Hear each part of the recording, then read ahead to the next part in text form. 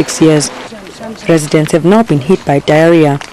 Many of them have been treated in this hospital since the beginning of this year. The state cases started trickling in as from the 2nd of January to date, but all of them were cases where we treated and then discharged the patients.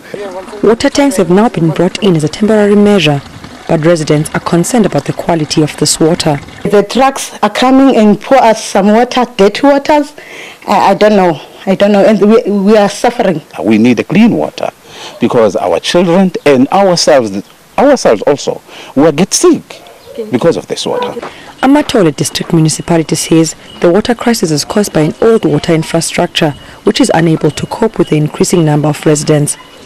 It is running more tests on the water to check if it could be the cause of the illness. We then immediately dispatched our people to go and test the water.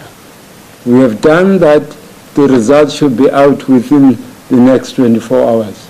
The municipality says a new water reservoir will be built in the current financial year. Oluwato Sota, SABC News, Fort Beaufort.